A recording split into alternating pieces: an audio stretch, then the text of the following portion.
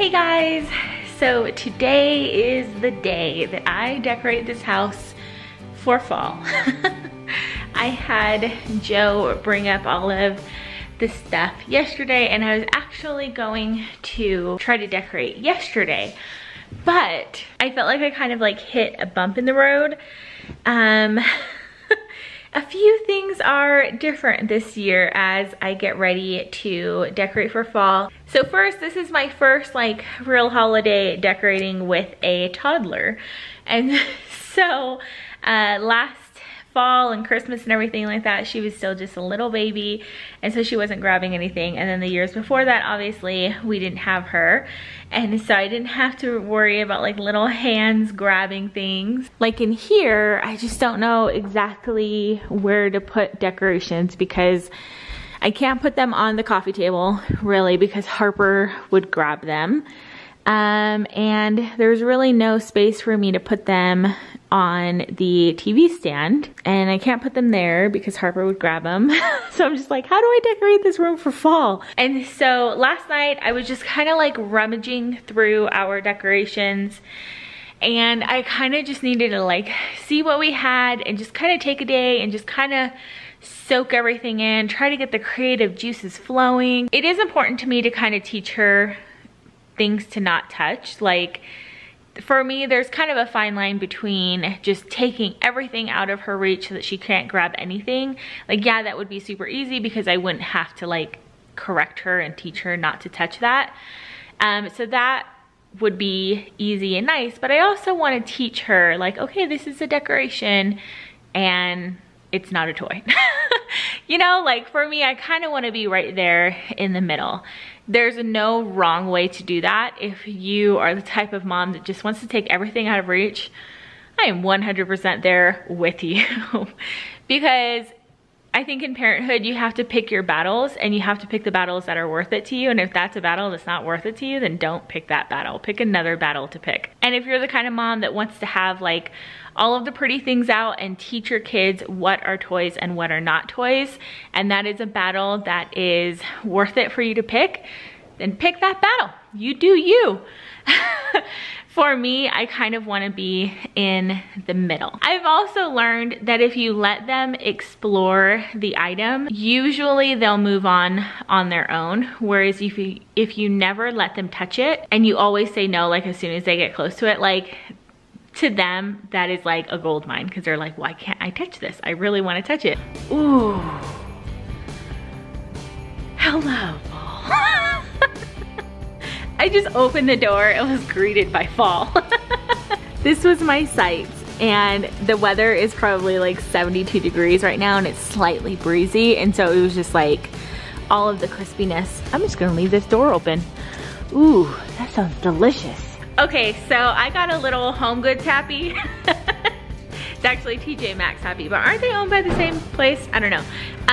But yeah, last I left you guys, I was feeling a wee bit uninspired, and so I thought that I would go to the store and see if I can find anything, and I did. I found this giant pumpkin that I am so excited about. I think I'll show most of it when I'm doing the actual home tour, but I got a fall wreath. I just have to document how crazy my house looks right now. It just looks like a complete disaster. Okay, so it is a couple of days later. It took me a couple of days to really figure out what I wanted to do with everything.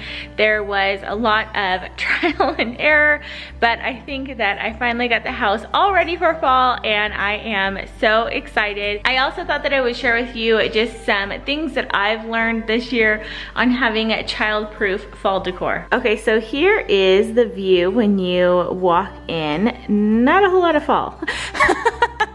I'm just now realizing.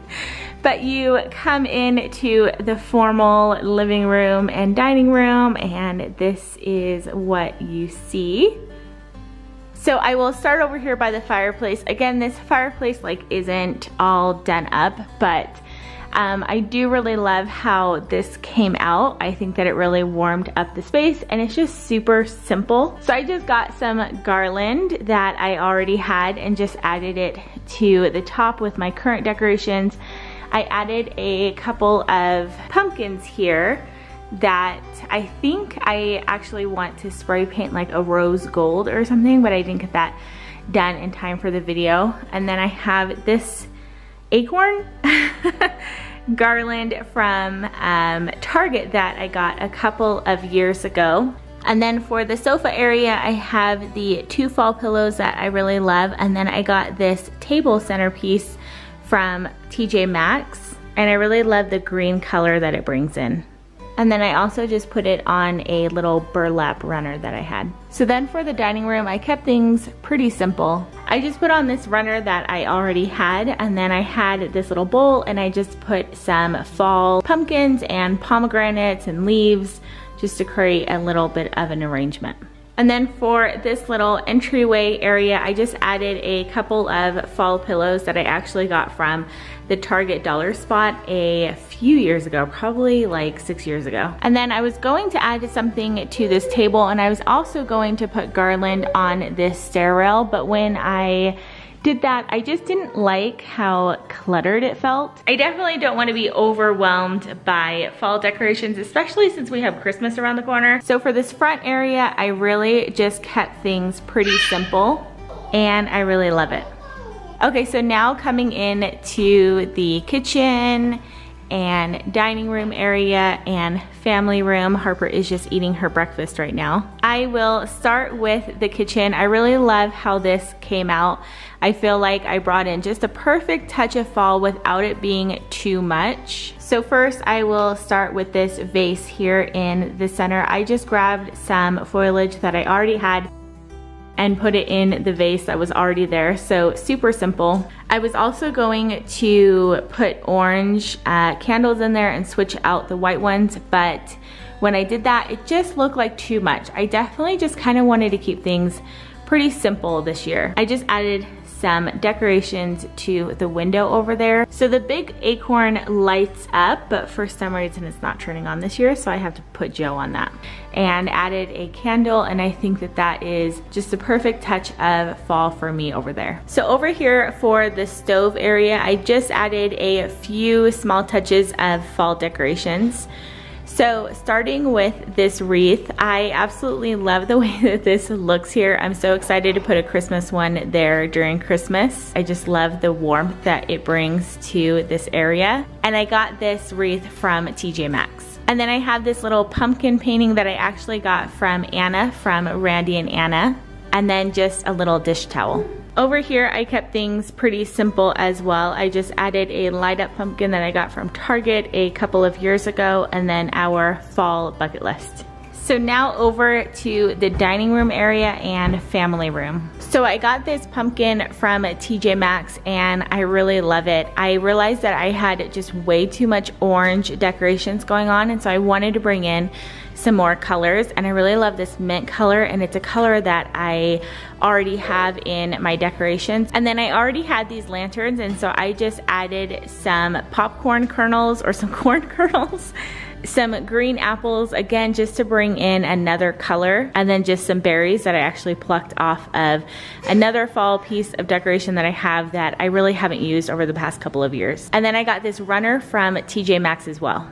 I loved the different colors that it brought in. Okay, so now moving over to the family room before Harper makes too much of a mess of it. She's going for the toy. No, she's not.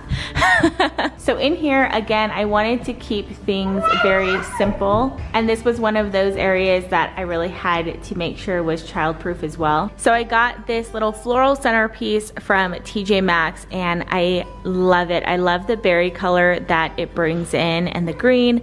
Again, just bringing in another color besides orange. And then over on the TV stand, I just added a little fall garland in the back of the TV stand so that Harper couldn't grab it. And then I added some little pumpkins and things to this large vase, and I was actually going to put this on the coffee table before I found the floral centerpiece. And my idea with that was, if I put it in a large vase, she can't grab it, although you can still see all of the beautiful colors that it brings in. And then I just have some fresh fall flowers with it, and a little picture frame of a couple of really cute fall leaves. Another idea that I had to bring the perfect touch of fall into your house, but have it be perfectly childproof is to add some fall colored throw pillows and a throw blanket. But I will insert this Pinterest picture that I have. I think that this room is so cozy and it has the perfect touch of fall to it.